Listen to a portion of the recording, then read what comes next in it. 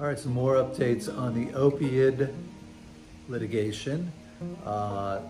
Very complicated litigation. States, local governments, and individuals have sued a number of the manufacturers, distributors, pharmacies, everyone involved in the opioids. So the latest news, two things to update you. One, I'd already posted a video explaining that 3 of the larger manufacturers, including Johnson & Johnson, had tentatively settled with states. And one of the states, Nevada, just rejected that settlement. Basically, their position is that it was not sufficient for the damage and the money that they had spent dealing with this crisis. Interestingly, there was a study that was done that showed between 2015 and 2018, the costs, which were borne by the private side of things, was over $600 billion dealing with this crisis. 500,000 people have died of drug overdoses approximately the past 20 years.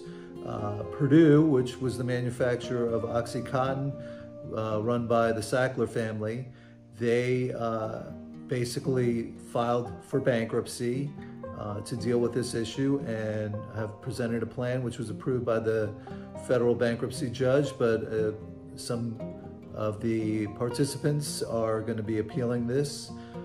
Basically, the family is paying $50 million. They're dissolving Purdue. The new entity will not have any of the Sackler family involved.